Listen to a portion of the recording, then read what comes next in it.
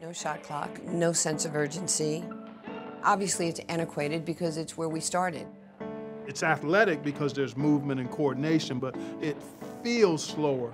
It certainly is grounded.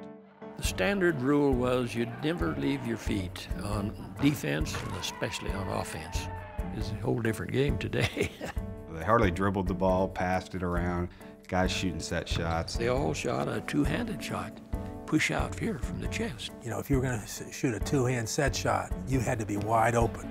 I don't know if you get a set shot off to the guy. You have to be 50 feet away from the guy.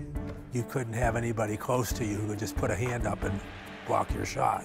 If a shot has to be constructed over a period of 1, 2, 3 seconds, the game is slowed by definition. If you look at some of these guys now, like a Westbrook or something, the way they fly down the court and jump out of the gym, it looks almost like a different sport than back then.